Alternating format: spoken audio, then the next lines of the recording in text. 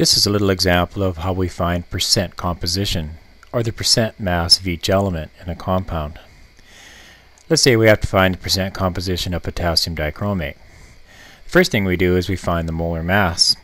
We have the periodic table, so we can look up the atomic masses of the elements.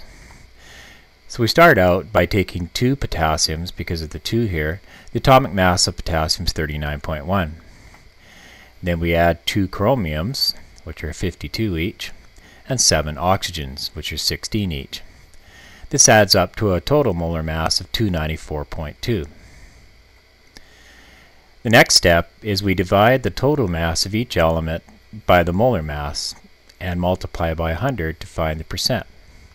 So for example, for the percent potassium, we take 2 times 39.1 divided by 294.2 times 100.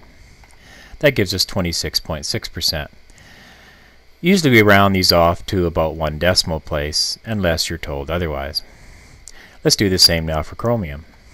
Percent chromium would be 2 times 52 over 294.2 times 100, which is 35.4. Try oxygen yourself.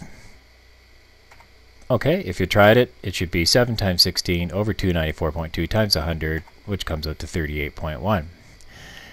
Now we want to check our results. If we add up all these percentages, the total should be approximately 100%. It may not be, because remember we rounded each one off to 1 decimal place, and sometimes in the rounding we lose a little bit of our precision. If we add these up, we end up with 100.1, which is totally close enough to 100 considering the rounding that we did.